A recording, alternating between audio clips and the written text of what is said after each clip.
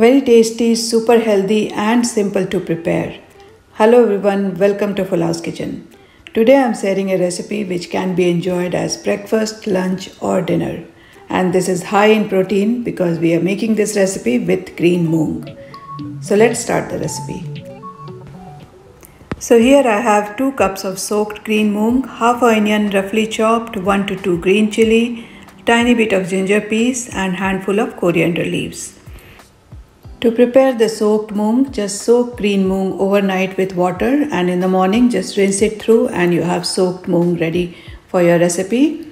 So we need to grind all this together. So everything goes in a mixer or grinder along with some salt, and we are also going to add here half a slice of bread.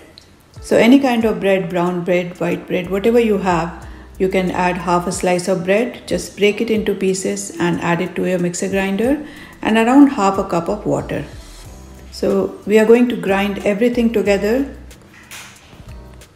So now we have our paste ready, and add little bit of water in your mixer grinder and make sure that everything is out because it's super healthy.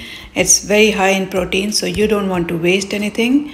And you can see the consistency. This is the kind of runny consistency it should be. It should not be too runny as well as not too thick as well.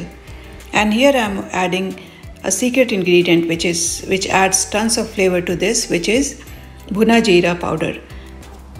It's very simple to prepare. I'm going to share the recipe in the I button, but you can prepare this with 1 tablespoon of cumin seed and 1 to 2 red chili. Just roast it dry and make a powder of it and keep it.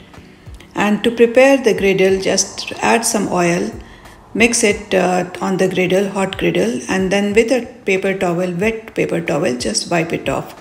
That makes our griddle smooth and ready for our batter.